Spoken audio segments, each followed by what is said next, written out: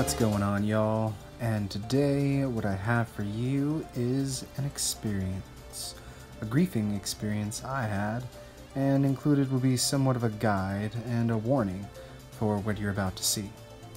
Now, I wouldn't say griefing is a problem necessarily in No Man's Sky, but someone can really screw you over if you're not prepared. There's also a lot of little tips and tricks I'll point out along the way, but other than that, there's not too much to explain. Basically, I've got about 300 hours in No Man's Sky. I bought it at launch, and I grinded so hard that now everything comes fairly easy. But back to the story at hand, I was working on a base right after the Abyss update dropped. You see my little wannabe lighthouse there. And this Russian player just so happened to drop in. And, well, you'll see the events that transpired. So here we are, just doing my thing, minding my business, and I know he's at my base. I was just waiting to see, what he'd do. I'd met other people in the past, and they were pretty friendly, but la-di-da, a few minutes later, he comes down, and normally the first thing I do is drop some starship fuel or a warp cell into their inventory, just as a peace offering, and to be nice, but I was out, actually. So yeah, here's that first awkward interaction with the staring and the waving and the positioning, maybe pause for a photo. But I was busy and I needed to go outside to continue building, and that's where it all goes down.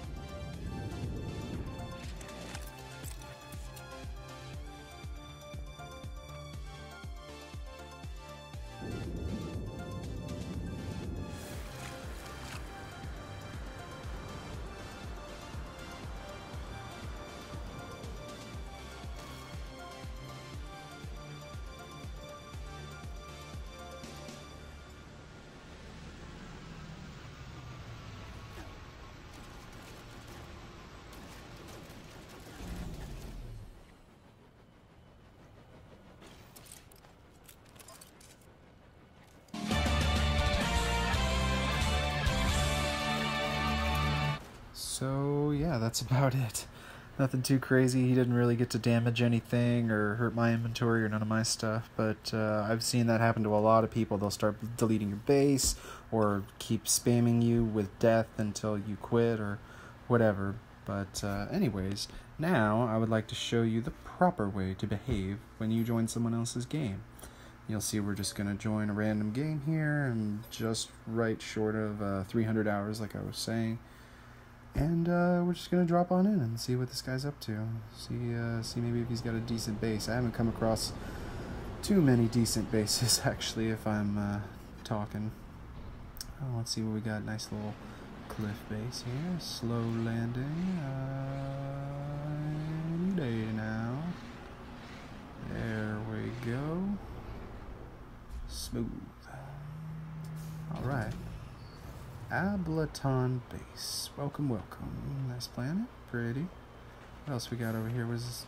Protect Earth. What? Protect it from what? This isn't Earth. Race initiator. That looks dope.